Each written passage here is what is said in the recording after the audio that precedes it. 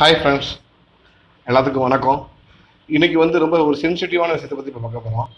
என்னென்னா, நமக்கு இப்போ எல்லாத்துக்குமே பார்த்தீங்கன்னா டெய்லி ஆக்டிவிட்டியில் பார்த்தீங்கன்னா உடல் சோர்வு, டெய்லி அசதி, நம்ம என்ன எக்ஸசைஸ் பண்ணலாம், ஃபிட்னஸ் போகலாம், ஜிம்முக்கு போகணும், ஏதாவது ஒரு ஒரு டிஃபிகல்ட் ஏதாவது வித்தியாசமாக ஏதாவது செஞ்சாவது நம்ம சுறுசுறுப்பாக இருக்கணும் அப்படின்னு ஒவ்வொருவரும் கண்டிப்பாக எல்லாரும் நினைக்கக்கூடிய விஷயம்.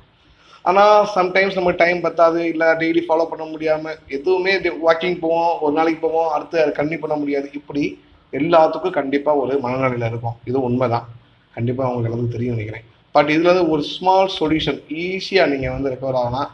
நீங்கள் நினச்சபடி எப்பவும் பிரிஸ்காக ஆக்டிவாக டே பை டே கொண்டு போகலாம். அதுக்கு ஒரு சின்ன வே தான். என்னென்னா, நான் சொல்லப்படுற விஷயம் இதை நிமிடம் செஞ்சால் போதும். இது நீங்கள் டெய்லி செய்யலாம்.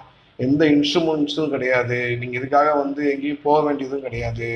உங்கள் டைம் தான். நீங்கள் கண்டிப்பாக இதுக்காக ஒரு 10 நிமிஷம் ஒரு தினமும் ஒதுக்குனா போதும். காலையில் கண்டிப்பாக உங்களுடைய உடம்பு நல்லா ஃபிட்னஸாக இருக்கும்.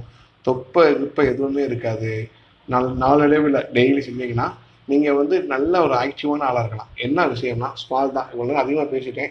விஷயம் ரொம்ப சிறுசு. என்னென்னா, நம்ம ஆதி காலத்துலேருந்து தொண்டு தொட்டு நம்ம எல்லாரும் ஆன்மீகம்ங்கிற ஒரு வழிமுறையில் செய்யக்கூடிய உக்கி போடுதல். என்னடா வித்தியாசமாக சொல்கிறீங்க? உக்கி போடுதல் இதுதாங்க, ஒன்றுமே இல்லைங்க. யோகா, நீங்கள் யோகாசனம் செய்கிறதுக்கு சமம். யோகாசனத்தில் இது ஒரு ஆசனம் உண்மைக்கே.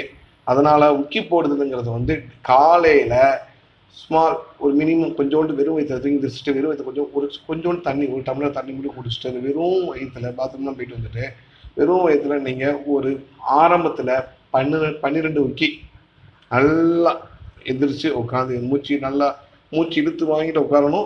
எந்திரிக்கிறப்ப மூச்சை விடணும். இதை மட்டும் ஆரம்பத்தில் 12 செய்யுங்க. அதுக்கப்புறம் ஒரு 24 செய்யுங்க. அதுக்கப்புறம் 36 செய்யுங்க. அதுக்கப்புறம் ஒரு 44 செய்யுங்க. அதுக்கப்புறம் ஒரு 55.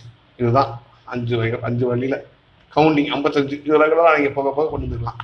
இந்த 55 வரையும் நீங்கள் வந்துட்டீங்கன்னா அதுக்கப்புறம் ரெகுலராக 55 கொடுப்பானே போதும். கண்டிப்பாக உங்கள் உடம்பு ஃபிட்னஸ் கிடைக்கும். சரிங்களா? இதில் எந்த மாற்றம் கிடையாது. நீங்கள் ஜஸ்ட்டு ஒரு 45 டேஸ் இதை ரெகுலராக கொண்டு போங்க. மாற்றங்களை உணர்வீங்க கண்டிப்பாக. அதுக்கப்புறம் நீங்களே எனக்கு கமெண்ட் பண்ணுவீங்க. ஓகே, எனவே இந்த சேனல் உங்களுக்கு பிடிச்சிருந்தா லைக் பண்ணுங்கள், சப்ஸ்கிரைப் பண்ணுங்கள். Thank you very much.